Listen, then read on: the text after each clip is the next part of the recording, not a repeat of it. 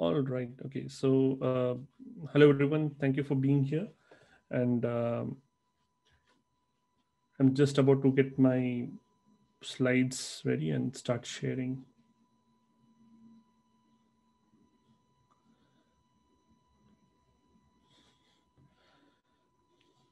So I'm assuming you can all see my screen now, Ruth. If it's not visible, just let me know. But I'm assuming it's working. So once again, thank you everyone for being here and listening about migrating from Drupal. Migration is a topic that's very dear to me because I think my entry into Drupal was from migration, but more about that later. So I'm Hussein Abbas. I am an engineering manager at Accelerant. I kind of lead the Drupal development services at Accelerant. I've been here for about 7 years now, and during that time, I have also contributed extensively to Drupal. I had the initially I had the opportunity as a full-time contributor, but then even when I moved into other roles, I still contribute whenever I find time or alignment with other initiatives. I go by Hussein Web in most places. So on Drupal.org, GitHub, and Twitter, that's where I'm active most. I go by Hussein Web, but yeah, other places also you usually find me by this handle. So if you have questions, even after the session and everything, I think Twitter is one of the best ways to reach me, and you can do that at Hussein Web. So we'll start by talking about migration. What is migration? And as the name says, it's you're migrating things from one place to another. And it comes in all different scales and shapes. There is migration of an entire group, a flock of birds, for example. Like that's the photo over there. But yeah, in specific terms of what we're talking about today, content management systems. We're talking about migrating the relevant content. And what I mean by relevant content is the content that's of your interest, that you want to move into Drupal, right? And this presents an opportunity because you don't have to migrate everything. Starting from my first migration, it's always been a migration of selecting selecting the content that I want to move over.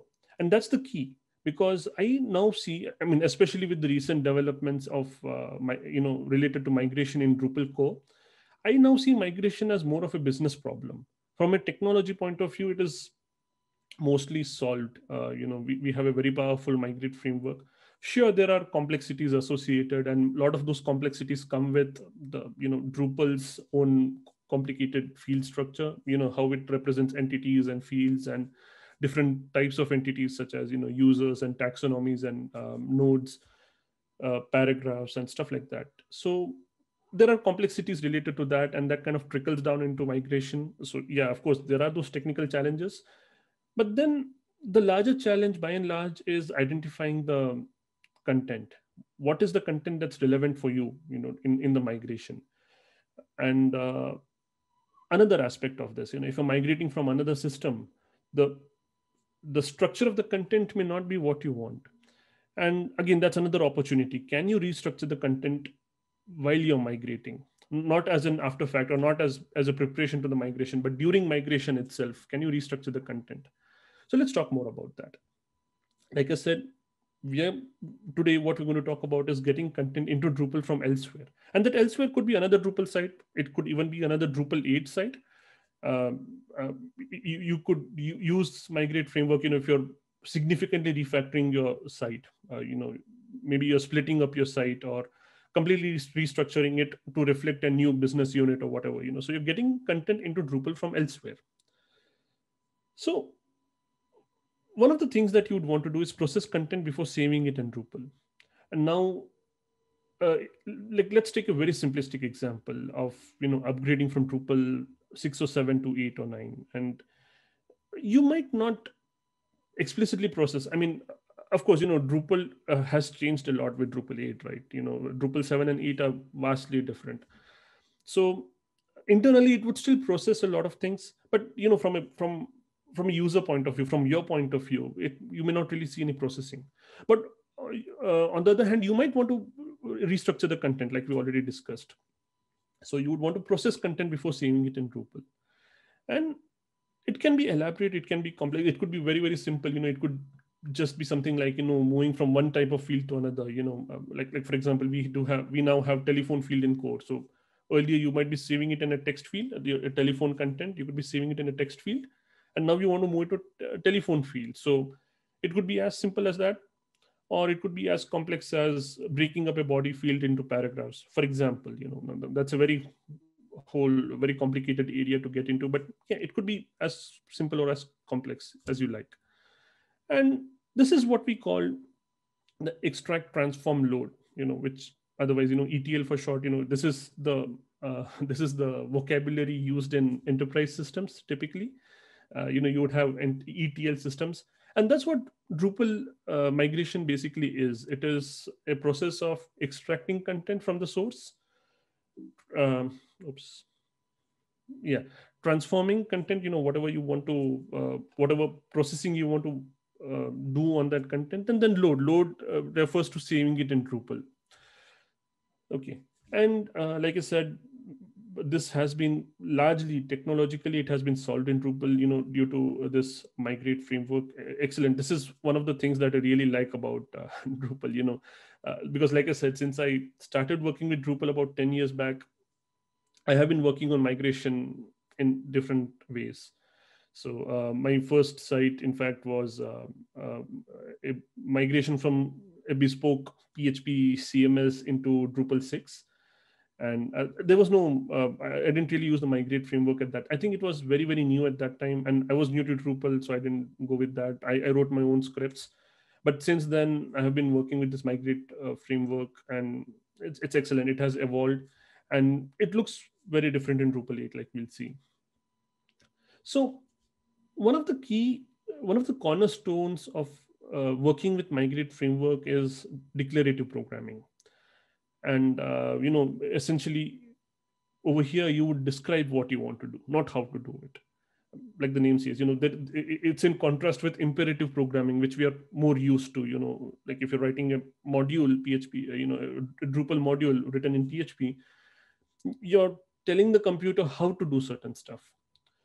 You're for example, you're saying $x is equal to 0, and then $x plus is equal to 100. You're saying, okay, create a variable called $x and then add 100 to it, or whatever. You're telling exactly how you want to do a certain thing. Declarative programming, on other hand, you're representing what you want. You're representing the final state of your system, and that's useful. That's very important to understand. Let's look at some of the examples. If I'm not sure if you have if you've worked with any of the systems, Ansible or Terraform. These are the two that I know of. I'm sure there are others. And these two, again, they are very popular for the fact that you don't tell how to do stuff. So Ansible is used for provisioning servers. Terraform is also used for provisioning servers. Ansible is used for configuring. I think that's the more correct word. But anyway, that's not important. So you're telling Terraform or you're telling Ansible that at the end of whatever you do, it's up to you how you do it. But at the end of whatever you do, this is what I want. And so you represent that. Ansible, you would use YAML. You would write a file, using YAML, and you would say that, okay, this is what I want. At the end of whatever you do, like, this is what the state of the system should be. Particular module or particular package. Terraform also same thing. You use another language, HCL, and you tell exactly that, okay, at the end of whatever you do, I want my infrastructure to look like this. And that's Migrate framework as well. You would tell that at the end of whatever the Migrate framework does, this is the mapping that I want to see. So in Drupal 7, we would define these mappings using PHP code. So yeah, it is, we are writing it using PHP, but it essentially was telling the Migrate framework that, see, I know you're going to migrate this, but this is how you're going to migrate. You're going to, for example, if you, let me, yeah. So if I want to migrate a field called contact, so I'm saying that, okay, source field, it's being clipped over here, but it's contact, and destination is field contact. That's in the uh, sorry, that's in the Drupal system, the destination field.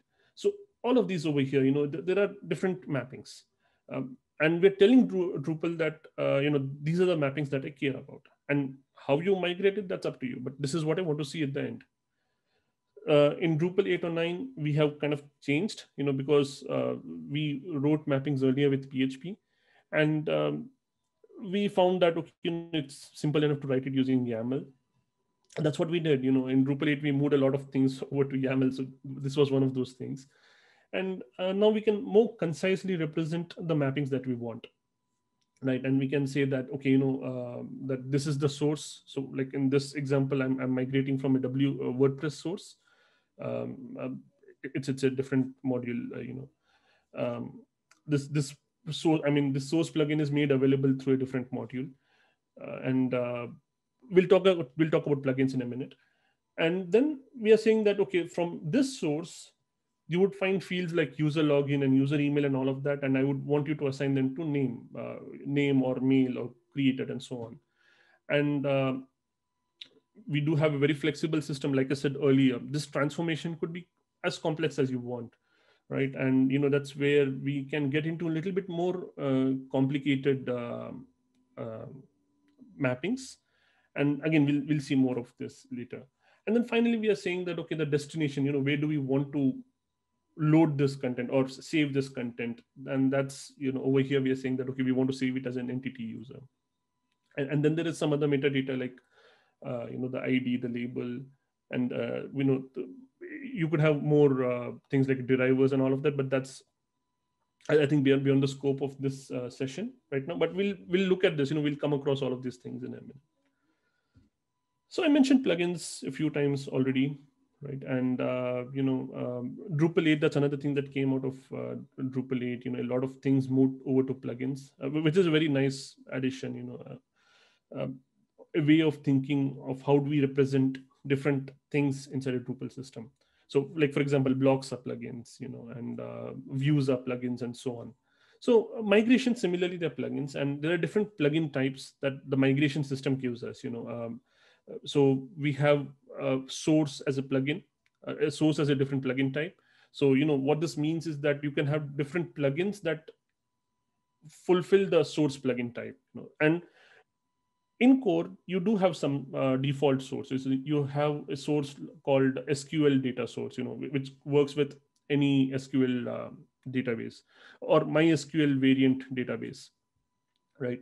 And then destination plugins. Now, destination, that's Drupal, of course, right? So most of the destination plugins you likely use are in Drupal core.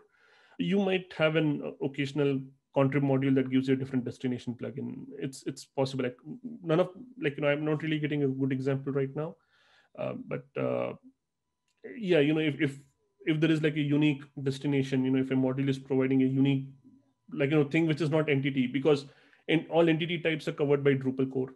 So something which is not an entity, and I'm not getting a good example right now. So you would have a module can also provide, a contrib module can also provide its destination type, but otherwise most of them are already covered inside Drupal.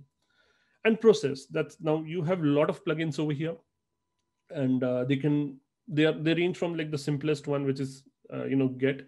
So in the earlier example, when we saw that this thing like name map to user login, that's implied. There is a plugin called get, and that's implied over here. We don't need to say that, okay, plugin get, but internally Drupal still uses that plugin. If you say name map to user login or mail map to user email, this is the plugin that's used. Or you can specify the plugin you want. In this case, for example, I'm using a plugin called default value, and then I'm specifying the input to that plugin, default value of 1, which means that what this plugin does is always returns 1, right? So always returns the default value, in this case 1. So there are many plugins, like we'll see.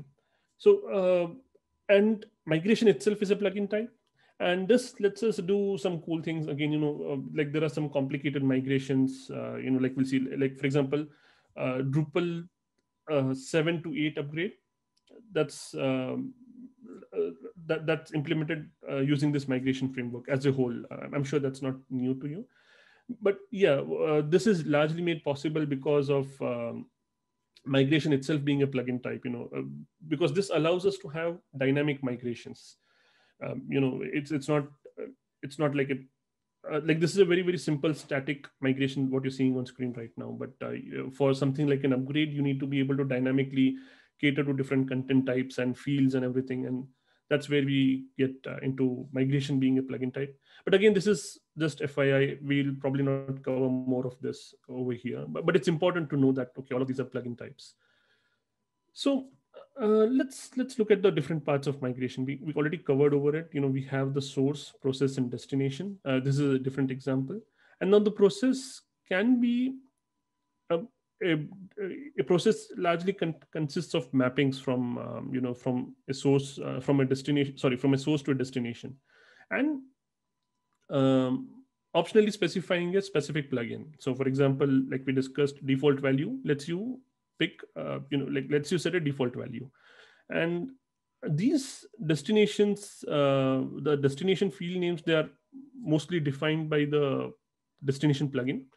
So the source field names come from the source plugin. So WP term, this is a plugin called WP term, and whatever module is defining it, it would define all the source fields, right? And the destination fields are defined by the destination plugin. So these are typically the fields in your Drupal, in your Drupal system. So VID is an internal, it's a base field. Name again is a base field. Description, in case of taxonomy terms, it's a base field. So and like we saw earlier, you can actually we didn't, yeah, but in this case we saw that you can have other fields, the fields that you create manually, those also could be a destination field, and that's made possible because of the destination plugin. So we discussed over here, let's just go through. Source plugins allow you to read content from a source. So now this source could be SQL sources, like we discussed, but then there are contrib modules that provide source plugins to read from a CSV or XML, a JSON API, for example. And they make it largely very easy for someone implementing the migration. You just need to write a source plugin once, and once you do that, you can implement as many migrations as you want from that particular source. So common formats like CSV, XML, there are contrib modules that give those source plugins. And again, there are contrib modules that provide source plugins from WordPress, for example. This is the plugins that I've been showing as an example so far. That's from a WordPress migration module, and there could be others. And lastly, Drupal upgrade itself provides sources for Drupal 6 and 7 entities. And now this is part of the core, but there is an additional module you need to enable to get these sources, Drupal 6 and 7 entities. That's the Drupal upgrade module, and we'll look at that. Now, destination plugins allows you to write content to Drupal. It could be entities. Most used, of course, it's entities, because in Drupal, pretty much everything is an entity right now. So, entity node, entity user, these are probably the most used ones. But then you could write to config entity if you want to. It gets tricky over here. So really no one does that except the Drupal upgrade. So upgrade migrates, Drupal upgrade migrates both the configuration and the content. So that flexibility is possible. But in custom migrations, I don't think many people do that. For example, I have never done that. I would rather build the configuration, and that's the common thing that we do. Build the site that we want to, and write the migrations. Or even if you're upgrading, we'll run the migrate in configure only mode, which I'll demo hopefully at the shortly. So and yeah, of course, contrib models may define additional destination. So like I said, I don't really have a good example for this, but yeah, it's very possible. And process plugins. So we already looked at the default get process plugin, but then you have others like migration lookup, for example, that lets you link different migrations, dependent migrations. So for example, you're migrating users, and you're also migrating their posts, articles or something, and you want to keep that mapping, right? So when you're migrating the article, uh, So you have already migrated the users, and it's very likely that the IDs have changed. The ID in the source system and in the destination is different. So you want to map them. So when you're migrating the article, even the user ID should be mapped. So a plugin called Migration Lookup lets you do this. Similarly, the terms and categories, as in the taxonomy terms in Drupal, again, you want those IDs to be mapped. So Migration Lookup lets you do that. And your plugins can also, your contrib models or custom models can also define plugins. So we see one example over here. Strip ET tags, that's from a contrib module, or I think it's a custom module. This is from a contrib module, WP content. Again, from that WordPress module that I referred to earlier. So now, and like we see over here, the process plugins can be pipelined as well. So you can have it as very simple, like title map to post title, but you can have it a little bit more complicated. So we see in this example, body/value. It first picks up the source from post content, passes it through the plugin strip ET tags, and then passes it through the plugin WP content.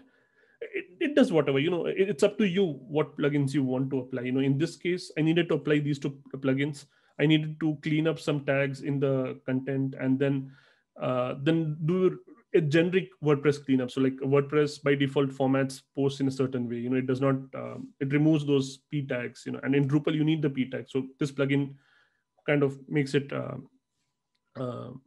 consistent for Drupal. So the point is that it's up to you, how you want to process the source. And this structure, this YAML structure, is quite powerful in letting you specify that. And whatever it doesn't, or when this gets too wieldy, you of course you can write a plugin to kind of shortcut all of these things. Like for example, I could write a plugin to do both of these in one go and just specify that. So some of the examples of process plugins, we saw, I think, two or three so far. But then you have things like callback, which lets you run a callback, like a PHP callback before on the value. So for example, trim, if you want to trim the spaces, or something else, like uppercase or lowercase. Concat would let you concatenate two different values into a single thing. Default value we already saw. Explode lets you split up the value, like just like the PHP function explode. Extract lets you select one particular entry. So a use case might be that you're migrating a list of items, but you just want you want to save one particular item from there. So extract, and so on. Flatten, migration lookup, we discussed that. Skip on empty, skip row of, like these plugins let you skip a row. So if there is a certain condition, you want to skip certain rows, you can use these functions, right? And now these are part of core. Now Migrate Plus, it's a contrib module that gives you a little bit more, some more plugins like these process plugins. So you have things like array pop, shift, entity lookup, skip on value. So if like a more conditional skip, all of these. And again, Migrate Plus would have this documentation to, like depending on your needs, you would use one of these plugins. So like I've been saying, Drupal upgrades, they are implemented as a migration internally. Like normally you would just have like an in-place upgrade, like like we saw with Drupal 8 to 9. It's an in-place upgrade. Like how you would upgrade from 6 to 7. In fact, 8 to 9 is even simpler. It's not even that complicated as 6 to 7. But 7 to 8 was a significant shift, and we couldn't upgrade everything like in place. So that's why we have this implemented as migration. So what this lets us do is have two different ways to run these upgrades. One is migrate everything. This is the kind of upgrade that people usually think, that's what usually people think about. Personally, I don't do this as much. I mean, I would like to rebuild the site whenever possible. But if I'm just wanting to do an upgrade, yeah, I would just use the migrate upgrade module to just migrate everything. Config. So config refers to the content types and stuff like that. Content types, taxonomy terms, menus, everything. So all of that also gets migrated, and then the content, of course. Or like I said, what I prefer more of is rebuild the site and then migrate the content. So some of the tips, before I go into the walkthrough, is that I would run Drupal upgrade on a clean site. It's not impossible to run on a site which is already there, but Drupal upgrade especially, because the way it handles certain mappings, I would run it on a clean site. And before you run the migrations, you need to enable the modules. Otherwise, those migrations don't kick in. As in, for example, if you're trying to migrate paragraphs, you have to make sure that the paragraphs module is enabled. And now this issue is largely solved, but it does happen quite often. So look into the issue queues if you don't see a particular modules migration. The core fields, of course, they have migration paths, but some may not. And what I prefer, like I said, even if it's a moderately complex site, just consider building the site again and use Drupal upgrade to migrate the content. So let's look at what that might look like very quickly. So in interest of time, I've already run this migration just now. So one of the things is, in screen share, things get very slow. So that's one of the reasons I've just run this migration in advance. But I'm going to walk you through all the steps, and since I've already just run this, you can see the output. So this is a Drupal 7 site that I have just installed and used Devil generate to generate like 50 random nodes, like you can see. It's also generated some images and everything, right? And this is the Drupal 9 site, which was very it was it was also new, but then I just ran over the migration on top of it, right? And to run this migration, so like I said, I do this in two different steps. So one of the first step was so this is so just like a quick context, setting the context over here. Both of these sites are part of the same Lando site. If you're not familiar with Lando, that's okay. It's just a way of running. You might be familiar with Vamp or Acquia Desktop or Vagrant or something like that. So this is a similar way of running sites but using Docker, and I'm running both of the sites in the same. So what's the word, like in the same Docker Compose setup. The idea is that from the Drupal 9 site, I'll be able to access the Drupal 8 database, and that's one of the important things. You need for the migration or the upgrade, at least you need the access to source, right? And so that's one of the reasons I put it in the same Lando setup, where you have this like the D7 site, okay, and the database associated with that, and then the Drupal 9 site, which is like a regular Drupal 9 site. And in the settings.php of this site, again, like don't ignore, like you can ignore the Lando specific bits, but you might recognize this as the default database configuration for Drupal. Like normally, of course, you would have like the database name itself over here, but since I'm using Lando, I can configure it this way. But I'm also configuring two other databases. So like I'm seeing D7 simple and D7 like I was actually like planning to demo it with two different Drupal 7 sites, but I don't think it's possible now.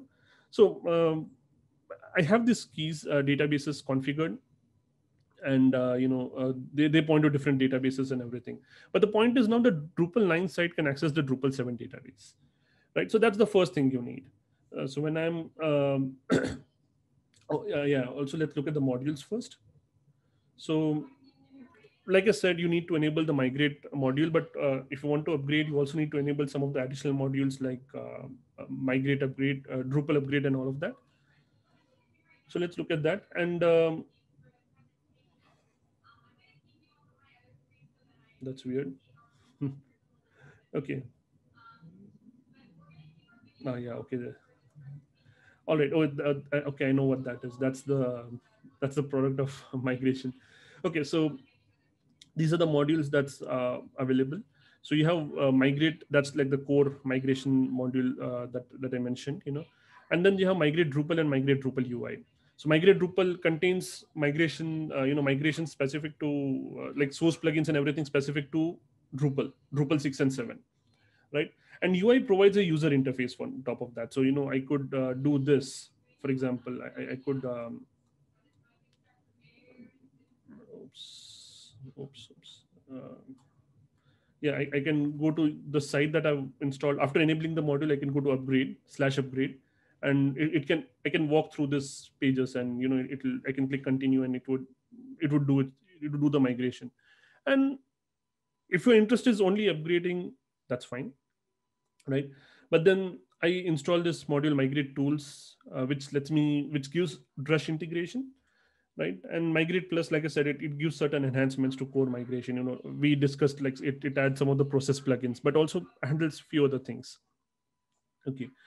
So yeah, this is the model for Drush upgrade. Sorry, Drupal upgrade. Drush support for direct upgrades, and Migrate tools gives other commands for Drush.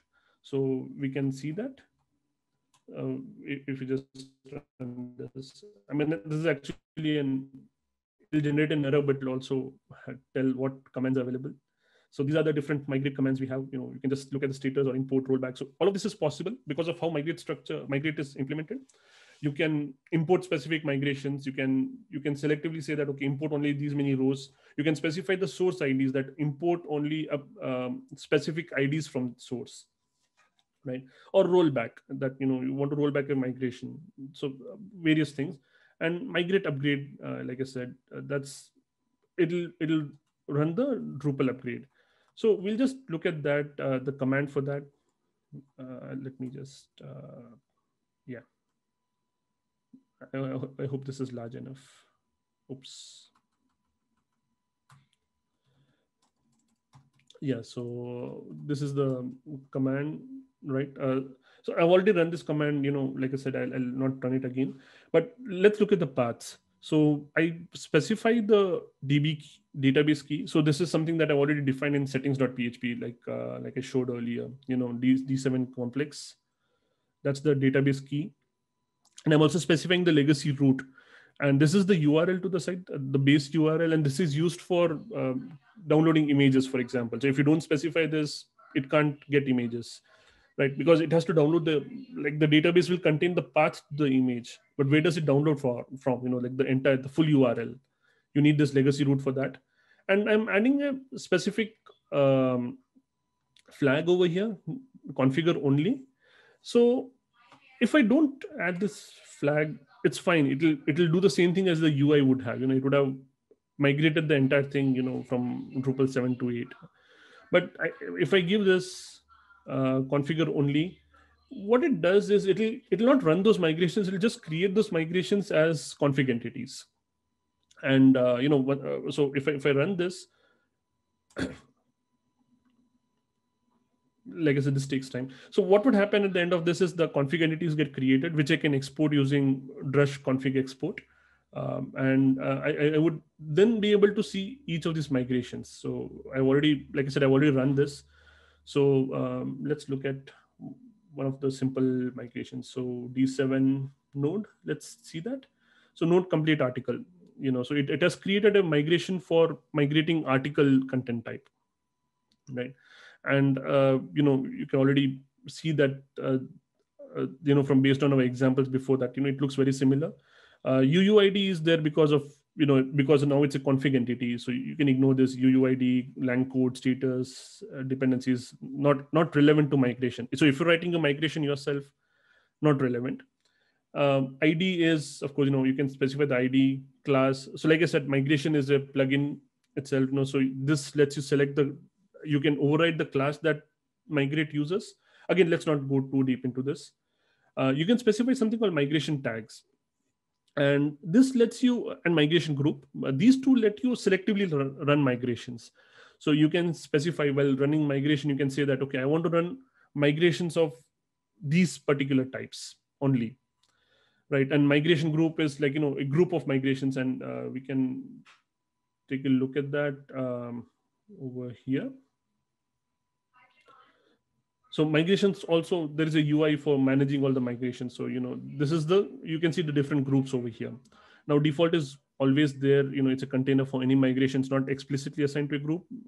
But all our migrations, which we generated using this configure only, they are put into this group. So let's list them.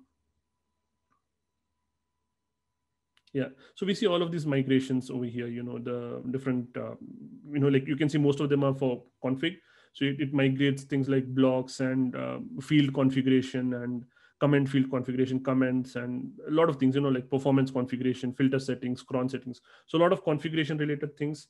And then the content itself, the node article nodes and basic page nodes and everything. And it gives you a summary that, okay, there are 29 present in source, 29 are migrated, 0 are remaining. So like I said, I've already run the migrations, so it's 0 left. So now I can execute migrations from here. I can select one of them and say that, okay, I just want this particular migration, and I say execute. And migrations do have dependencies. So for example, if I want to run article migration, I also need fields at first. So it will handle that. It'll either tell you that you have to run the dependencies first, or in case of drush, you can there is a field that does that. So migrate import. I just run the help now. I don't seem to have that in history, but yeah, I can run migrate import dash dash all. It will run all the migrations, or I can specify like specific IDs. I can specify a limit. I can say that, okay, migrate, like run only migrations having a tag. So for example, you can write a migration for fields, and you can tag it that way. That's up to you. Tags and groups, it's up to you what do you call it. And yeah, execute dependencies. So you can also specify that, if I want, like if you specify that, okay, migrate uh, sorry migrate the node content type, right? And it needs some other migrations before that, maybe an image migration, because article nodes have an image, right? And images also need to be migrated first. So there are dependencies, and you can specify that. And yeah, that's like I said, at the end of it, you would have a site. Like the time does not really allow me to go through like a detailed walkthrough, because like I said, it takes time to run this, especially when I'm sharing my screen. But yeah, at the end of it, you would have all the content that's available in your source site. This is the source site, the Drupal 7 version. So you can see all of these, and you see the same content over here, the same images, right? And configuration also has been migrated. So for example, the name has become site install, and we saw this, an extra search box, which was kind of weird, kind of threw me off earlier. That also, that's also a part of migration. Actually, a block got migrated in this region. So yeah, Drupal upgrade, it's a walkthrough. And yeah, just one last thing before I close the demo. So we see this, it has generated this migrations. We ran configure only, and after that we run config export. We would get all of these migrations. Now it's up to you. How do you want to reconfigure these migrations? You could, if you're restructuring the site, let's say you're renaming article to something else, you can say that, okay, you can export these migrations, and at the end of it, change the destination, that, okay, like instead of article you have blog posts, maybe. I don't know, so you can change that. You can change the field names if you want to, right? So this is a shortcut, where you let Drupal upgrade generate these migrations, but not run them directly. Just pick the migrations that you need, adjust them, and put them in your custom module. And you would typically, the way you would do this is, in custom module you would have a directory called migration templates, or recently just migrations, and Drupal picks it up. Next time when you run migrate status, or I think info, I think status, it will just list all the migrations that's available, including the one from your custom module. So this is very similar to the screen we saw in UI. So yeah, as soon as you define this migration, copy over the YAML file into your custom module, uh, you would uh, you would be able to see that in the UI. So thank you, Hussein. That's really cool. thank you. I'll close on a few tips on writing migrations, and then open up for questions. So We've got about 30 seconds. we do only, okay. Then I think I better stop now. I thought we had 5 minutes. Maybe I'm confused. Thank you very much for that talk. So have you done many migrations yourself then? It sounds like Yeah, like I you've got said, quite a lot of experience. since about 10 years of usage, Cool, most of it is with migrations. Yeah, cool. different types, and upgrade is like one of the simplest types. But yeah, different types. So we've got a question from Nisith, I think, Biswal, um, which was, does Migrate use queue or batch or something else? Well, yeah. So it depends on how you run the migration, and yeah, by default it uses batch. Okay, So yeah, if you're running it from UI, it'll create a batch. But otherwise, if you're running it through Drush, it handles the process itself. So it does not really create a batch as in the Drupal batch API. It does not create that. But yeah, UI, if you're running it from okay, UI, it'll create a batch process. cool. And Jeffrey Roberts is asking, for modules that don't have a migration path available, what sort of plugins will you need to write?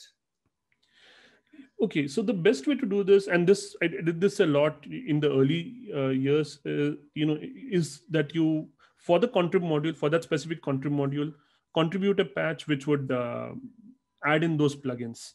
So now I don't have anything that I can open in like next 30 seconds, but I can just quote examples. So for example, address field, that's a complicated field, right? It's not like a very very simple value to value field. It has a lot of different subfields, right? And um, to add migration support, we would go in and add in this particular plugin, this process plugin or destination plugin, depending on what we need to do, and we add it to the module and we submit it as a patch. And I think then you follow the regular Drupal patch workflow where you would while installing, either in a composer JSON file, you would specify the patch and you would get a site with the patch available. And yeah, then you'll be able to run the plugins. I'm sorry, it might be a while for me to actually try to find that. Uh, Okay. yeah, sorry. We've got Ricardo asking, are multilingual migrations easy? Well, they are not that hard anymore. If you're writing your own custom migration, you can definitely handle that using a field called lang code. So there is this mapping lang code. So you can use that. Depending on what your source is, you can set the lang code in that specific way. So yeah, you just have to make sure that you're setting it on the same ID. So if in your source the multiple languages, they are uh, represented using different IDs.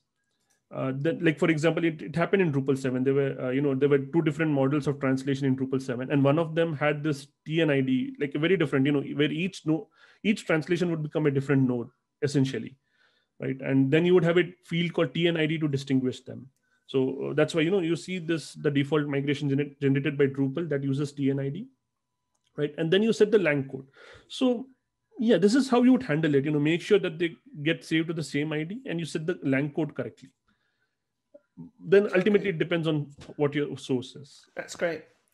So Tanya is asking, how do you deal with elements that can't be migrated? Migrate messages don't help in understanding why. At least that's what they're saying. Okay. It's a little difficult for me to answer without an example because Yeah, migrate messages, I agree that sometimes the error is vague, and then you have to like dig into that specific ID. What I can suggest is keep an eye on that migrate messages table, and you would get an ID, the source ID, and then you can run migrate import. Like for example, using Drush, run the migrate import with that particular ID, and then attach it to something like an Xdebug, like debugger or something. And that's how I would debug things. But yeah. then to answer this better, I would actually need an example. Okay. Well, I think we need to wrap up now. We're just about to be thrown away. So thank you very much for your talk, Zane, and have a nice day. Thank you. Last note, if you want to talk more about this, Hussein Web on Twitter, that's the best way to reach me. That's great. And sorry to all those that we didn't get to answer the questions. There were some good ones at the end, but sadly, time. Take care, all. Thank you everyone for being here.